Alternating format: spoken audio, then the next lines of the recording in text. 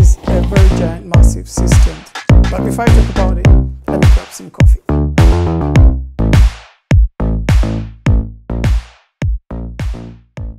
So I'm not really scared to get my coffee onto this because it's just a metal sheet. Nothing's going to happen.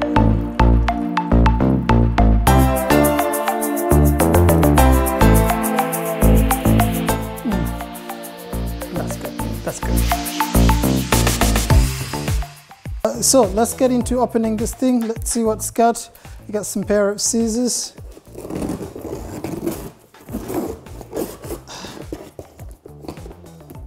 All right, come now, you. All right. So I don't know.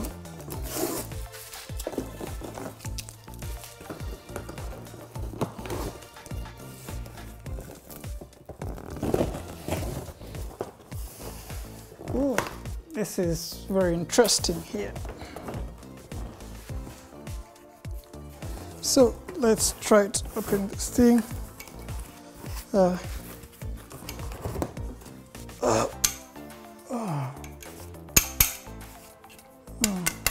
Feels a bit steady. I don't know what the name of this is called. Just put that there. Then a few more boxes, a few more of this. Oh, I think this is the arm to it. Also put this here. Probably it doesn't fall on me. There's something. Put this somewhere. Oops. That's what I'm talking about. And then there is what seems to be like if you've seen a cistern before, I'll just try and put this here if it doesn't fall. Yeah, if you've seen a cistern before, it's got to have the legs, I think. So this is probably the leg thing. Yep, the legs. Just make it much easier to hold my assistant while I'm trying to unbox this thing. All right. So, what? No manual, nothing. Just this. That's. Oh God, I feel ripped off. Like, it's got to have lots of things in. Well, I just put that box there.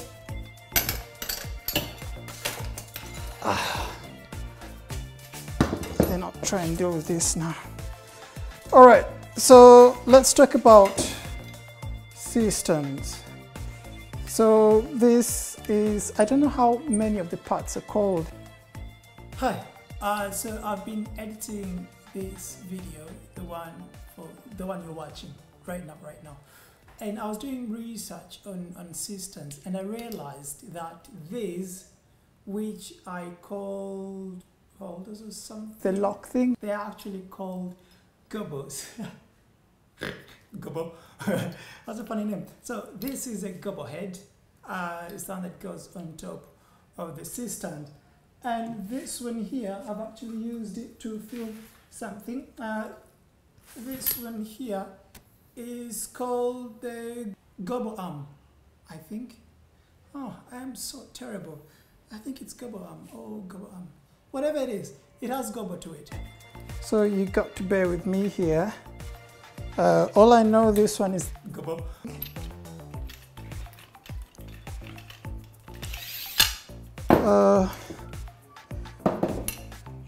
So I have a cistern, one that my light's on. Then I decided to purchase another one, so I can probably talk about it. I think actually this one, I might like this one a bit more than the one I have, and I'll tell you why on a few things, or maybe I may not like it as the way I like the other one. But this feels a bit more steady, I think, the metal, but it clicks a bit, it makes a lot of noise, so probably maybe I may be wrong. I got this cistern from, if you live in Kampala, I got, oh, Uganda, I just widen it a bit. If you live in Uganda, I got this stand from Valid Electronics. That's what they call it, Valid Electronics. Yeah, so this is not a sponsorship, just letting you know if you need to grab one, you can give them a call. Or, yeah. So I wish they could sponsor, but probably not. So this is the arm. So this is the arm that will go here, and the way my other stand is set up, so one of these will come here, this one, probably, maybe not, or this way around. Let me see. Yeah, this way around will come in here. Okay, that sits in there and that holds it there. And now, might be wrong, I might not like this one more. Okay, then this arm will probably go through somewhere here. So I will need to align. This one's got some really funny stuff that I think you need to align properly for it to work well. Okay, there you go. Yeah, so after you align it, then the holes align properly, and I think this is where this arm goes through here. Maybe I need to open it first. Okay. Oh, it's quite got some work to be done before you start playing with it. It's not as easy as plug in and play like the one that I'm using. All right, good. So here we go. Now that that's in, feels a bit solidly stable. Oh, that's locked in there. So I think if you need this to move,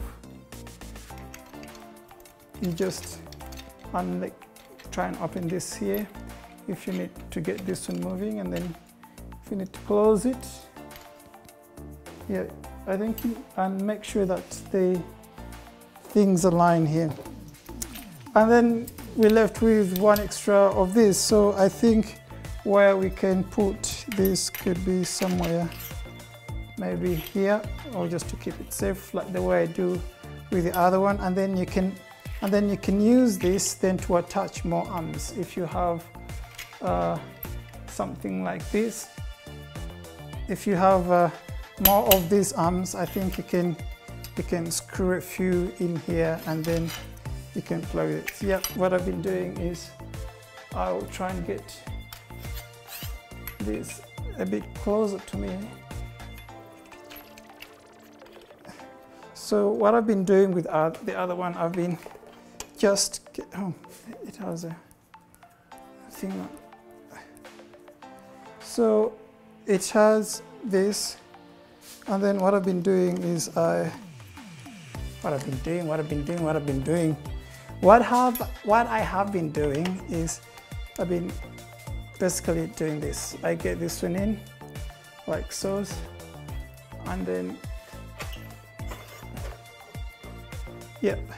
So once you get this one in, then you can adjust your light how you want and how you want it to look. So it helps you hold probably a light closer to, let's say you're doing food photography and you needed a specific light to just shine somewhere small. This is where this come in handy. If you're trying to get this top down, I'll give you a look with what I'm doing with my other light on top. I have the arm which goes through up there.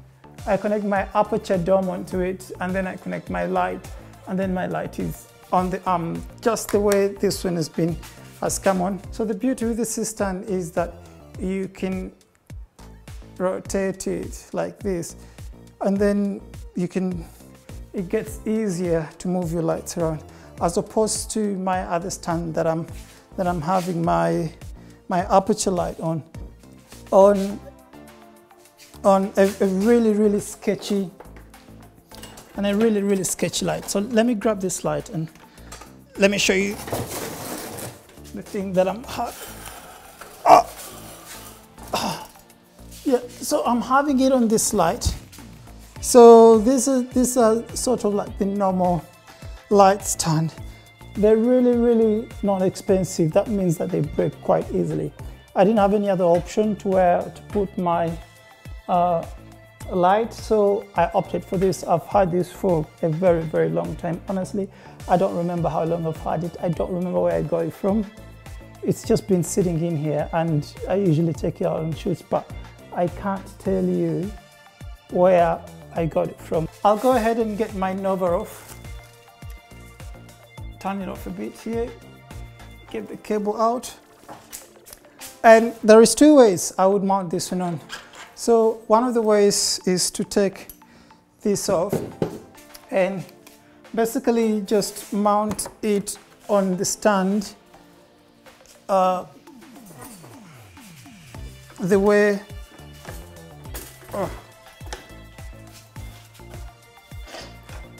so basically I'll unlock it down here.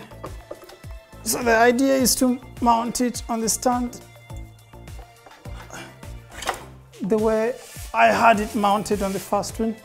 So this is how I would mount it in the first place, and if I just want directional light from one side, from just a straight on like this, then I think I would mount it on like this and use your screw here pin to just lock it in like that. And then how things will then start to get a bit complicated is when you want to start angling your light, having it maybe come from up here the way this one is doing, and then with that comes lots of issues. One, this light is very heavy, and then the other thing that you need to worry about is how strong is this. So the arm, when you place a light that is about 15 kilos, will this thing bend? I mean, trying to bend it like this, let me see if I can feel it. I can feel a tiny bend, and I don't think I'm applying a weight of about 10-20 kilos. So I have to be a bit very cautious trying to get this my light on here. So you have to be very careful, and that's why as a filmmaker you don't really have to do these bits by yourself. You need to have someone that is constantly going to be eyeing the light at all times, because anything could happen. This thing could fall off from where you're mounting it, and then it hits the talent or it hits whoever you're working with. So you have to be extra careful with it. So let me now try and mount it on the other way, and let's see some of the things, not the challenges, but some of the ways that we can have fun with it.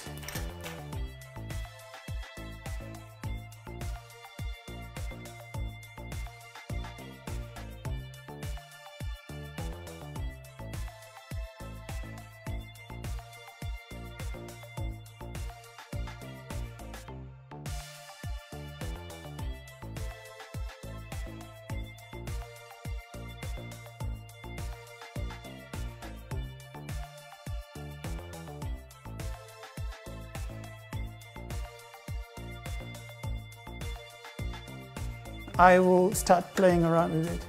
I'll bring it closer to me here. All right. Oh, okay. Wow.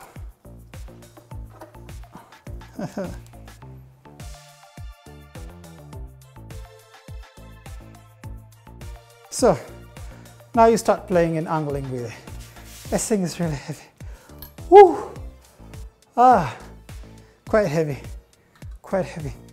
So the reason as to why I've given it a very small area here is because, one, if I make the rod much longer on the side of the light, it is going to topple over. 100% it's going to topple over.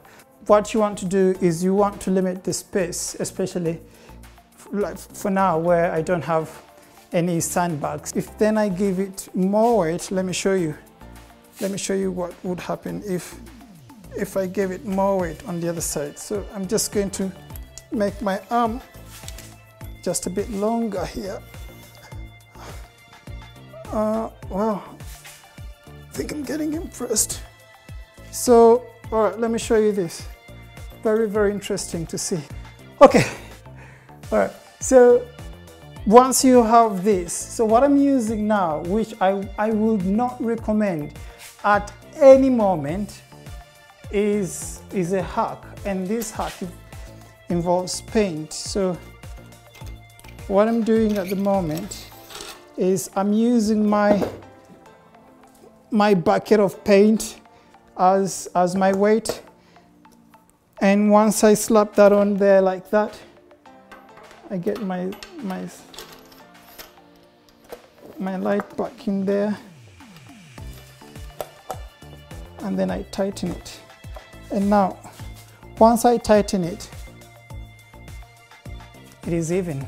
The weight is evenly distributed. I would never recommend this setup. This is just a studio hack here because I don't have sandbags. You need to have someone that is managing these lights, like a gaffer that is managing these lights. So you can hire one for the day if you have your own lights, but need someone that understands your lights or understands the concept of lighting and how to manage these lights to help you out. So they'll usually have their own sandbags. So if you can buy sandbags, if you can, like me, I would have to maybe hire sandbags, but I'm thinking of just making my own sandbags from a really, really good material. So this is what would probably happen with me shooting here in my studio, and this is how I shoot in my studio with my paint bucket here to counter the weight, and then this. I haven't used a setup like this here with my Nova because honestly I'm worried on having it on a very, very, very high stand and then having to support it with a bucket of paint. So it's not advisable in any way or in any sort. Gotta drink some coffee, my throat. Oh. So now that we're here, I wouldn't know much of what to say about the system. It's not very exciting. There isn't lots of things to talk about when it comes to systems other than setting them up and making sure that they're all strong and nice. And yeah, so thank you so much for watching this video. Please go ahead and subscribe if you haven't, and then give it a like, give it a comment if you like.